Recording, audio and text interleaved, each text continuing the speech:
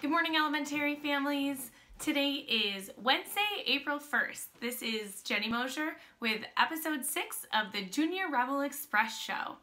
On Monday, Mr. Beck challenged us to post our personal precepts, and I haven't responded to the challenge. So here it is, Mr. Beck. My personal precept is stay positive, work hard, and make it happen.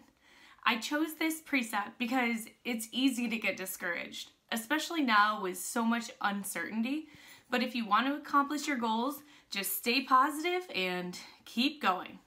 Up next are a few of the precepts I saw posted on Twitter with hashtag #MyCRCS. Hello, I'm a 5th grader from Cuba-Rushford Elementary. Mr. Beck has challenged us to share our personal precept. Precepts are words to live by. My personal precept is, wherever there's a human being, there is an opportunity for kindness. This is quoted by Lucius Annius Seneca. I chose this precept because it shows people how you can be kind to anyone. This includes people you don't know, people who may not be the nicest, and even people that you do know or that you are close to. I told you my precept. What is yours? Mic drop. Hello, I am a 5th grader from Cuba-Rushford Elementary. Mr. Beck has challenged us to share our personal precept. Precepts are words to live by. My personal precept is the wisest men follow their own course, by Euripides. I chose this precept because it shows that people can do things on their own.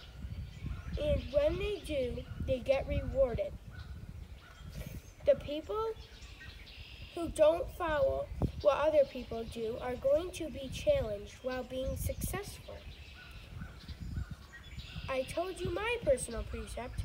What is yours? My name is Amelia Miller, and I'm a 5th grader from Cuba-Rushford Elementary.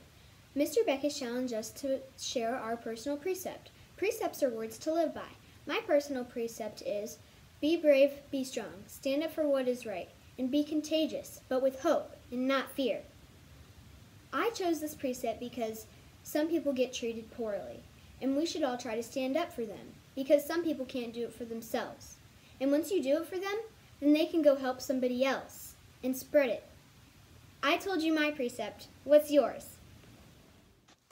Thank you, Mr. Beck, for posting this challenge. It's been so great seeing all these videos come in with hashtag #MyCRCS, with everyone posting what their personal precepts are. Up next, just want to remind you about breakfast and lunch pickups. As always, it's Monday through Friday from 11 until 1. We have 2 locations. You can pick up at the elementary school parking lot or the Rushford Fire Hall parking lot.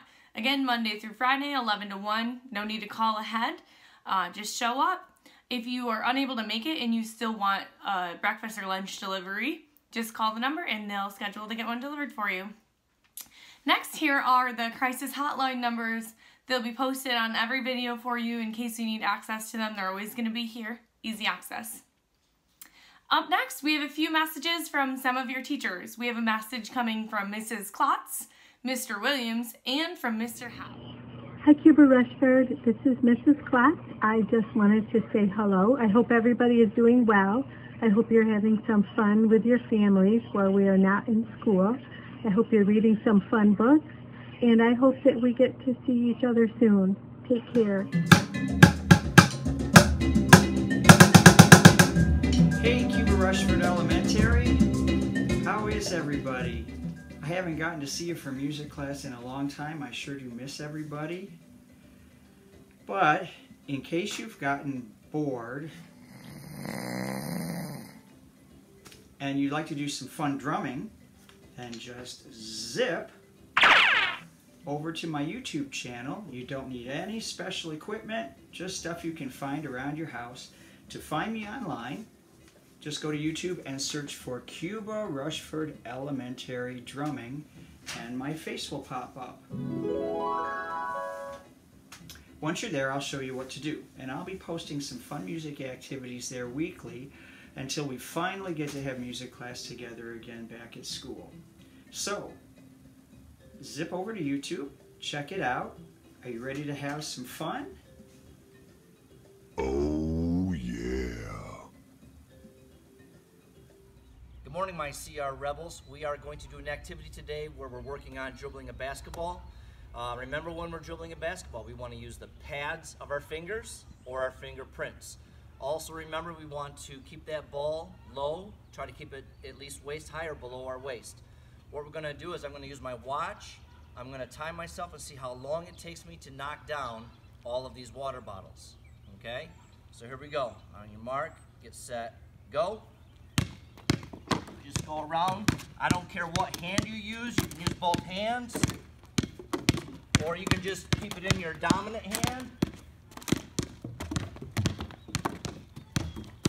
And stop. So that was about 15 seconds. So what you want to do is you want to try to see how fast you can go, knock them all down. So next time, we'll do something a little bit different. Signing off, this is Coach Howe. Speaking of challenges, on Monday, Mr. Erickson challenged us to the Alphabet in Nature game. And this is a picture of the Miller family accepting his challenge. This week, Mrs. Tucker's class was busy. Here you can see some of her students' math projects. Up next, we have pictures of some of Mrs. Weber's students working as well. And finally, Mrs. Maston sent us this picture of the Schaefer family tuning in for a virtual lesson. This week's tweet of the week, I think, should win the cutest video on the internet award. If that's a thing, I just invented it, but certainly absolutely adorable. Jeannie tweeted #MyCRCS, a video of Harper giving us an update on Cuba Lake. Absolutely cutest video I've seen so far. And that's it. That's all I have for today's show. If you have any news going forward or any pictures or videos that you'd like featured on the show, you can email them to me or put them on Twitter. Make sure you're using #MyCRCS and I'll see them. Next show will be out on Friday. See you then.